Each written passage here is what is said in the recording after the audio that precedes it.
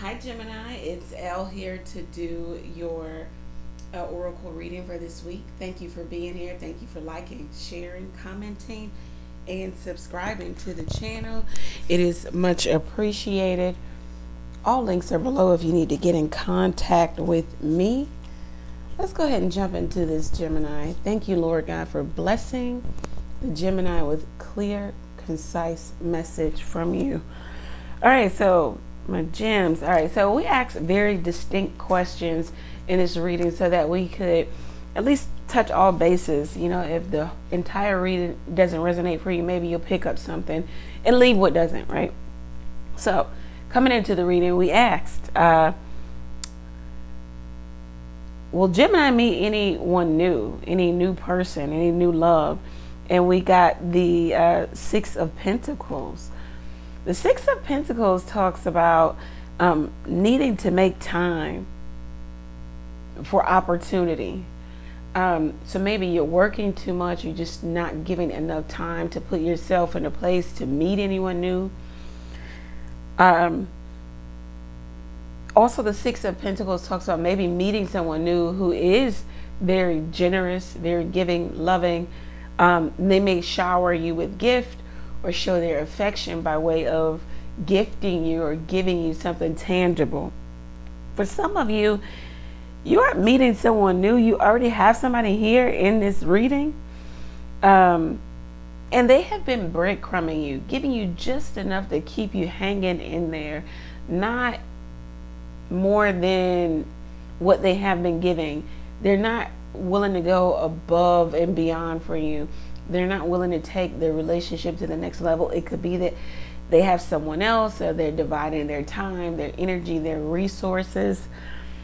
They feel like the power dynamic lies with them. They have the power. You wait for them. You wait for them to tell you when they'll see you, when they'll hang out with you, when they'll come to you, when we'll do this. And then there's another person that they do the same thing to. So maybe this person is feeling very boastful because they're in the power position and you're in the receiving, because the Six of Pentacles talks about the good and the bad of giving or receiving. But it looks like clarifying the Six of Pentacles is the Queen of Pentacles is some of you are just going to really jump into your worth, understand your worth, understand what it is you bring to any and every table here, not taking less than what you desire. Some of you have a strong desire to become a parent here, and you feel like dealing with this person, you're going to miss your opportunity.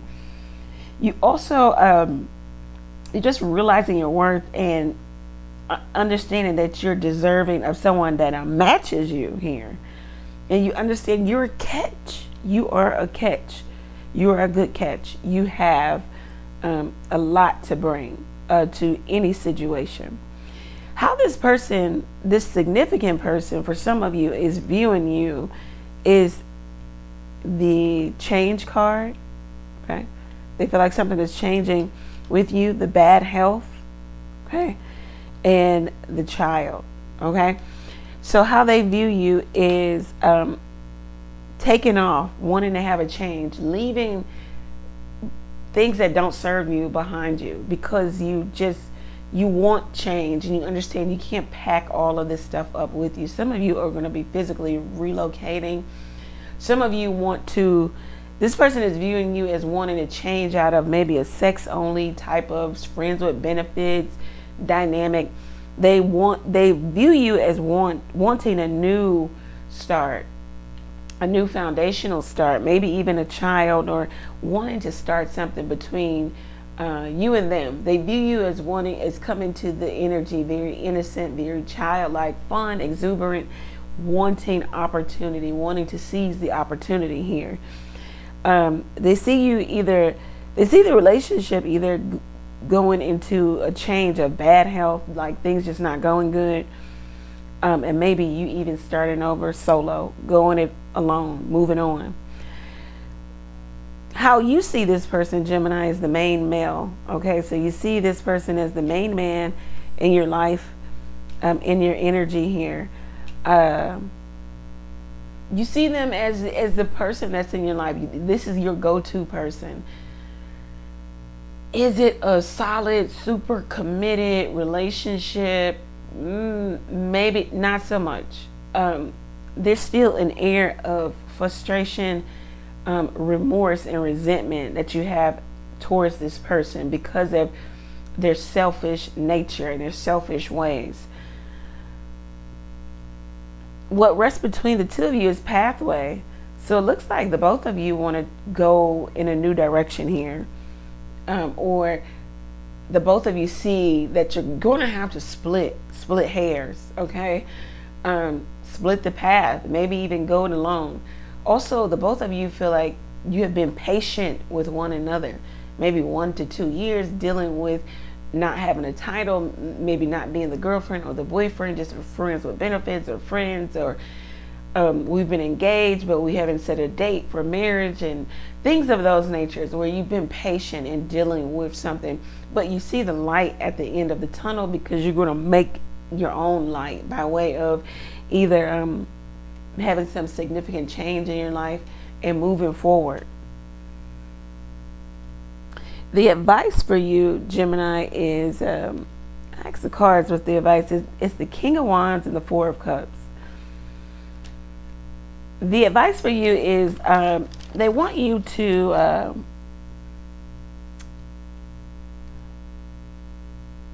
take on that spirit of leadership here. You know, you may be getting some psychic downloads and your psychic abilities are coming in strong for you. Therefore, you're seeing things differently. Your point of view is different. And you're seeing that maybe you could be missing out on an opportunity, staying stuck or stagnant somewhere, because the Four of Cups talks about stagnation. You see that somebody is highly selfish, self-centered, and the resentment and the remorse for actually putting your love, care, affection, nurturing into this connection is being highlighted for you. You're seeing through somebody's attempt to keep you blind or blindsided, or to blindside you. There's a need for you, Gemini, to keep balance within yourself, okay? And right now you could be deeply attached to your home. You just staying home and doing home things. There is a desire for you to take action, especially if you are self-employed. Just expect that your business to flourish and prosper in a short amount of time. You might have to reject something, or you might feel rejected by someone. Right now, the cards want you to concentrate on your own feelings, and they want you to be focused right now as you are. Focus on your own viewpoint, because someone doesn't see the blessing, the gift that you are, or the gift that you can be in this relationship. Right now you're in a very dreamy, meditative state, but not in a very manifesting, going after your dream type of state. If you're asking the question, will someone change? It's maybe. This person is very self-absorbed, and there once again is stagnation, okay? And this could be bringing you to a place of depression, because you keep fantasizing about what this could be, how it could be, how you guys could move forward. The advice also at the bottom of the deck is the Queen of Swords. You're going to have to cut away what doesn't serve your ultimate goal, viewpoint. What do you want for yourself?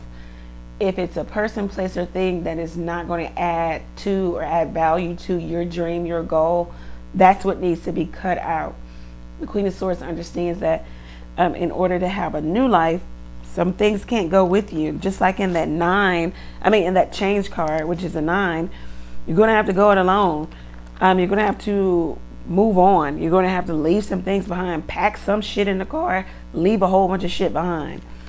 And that's a metaphor for maybe, leaving people, places, things behind. But you're going to have to understand that everything and everyone can't go with you. not on the journey that you plan to take for yourself. The Queen of Swords also says get counsel before making significant change here too. The Queen of Swords says that you have a lot going on for yourself. Be the executive in your life, okay? Put yourself first. The Queen of Swords says analyze what's going on for you, okay? Be tunnel visioned on your goals and very focused, okay? Use your intuitive skills, okay? Because there might be a need for you to have some solitude so that you can tear down the old to rebuild and get new. Yeah, get wise counsel to overcome some of these challenges here. Whomever you feel is wise, go to that person and, you know, converse with them in terms of what you should do. You could live alone. You're very independent, forthright.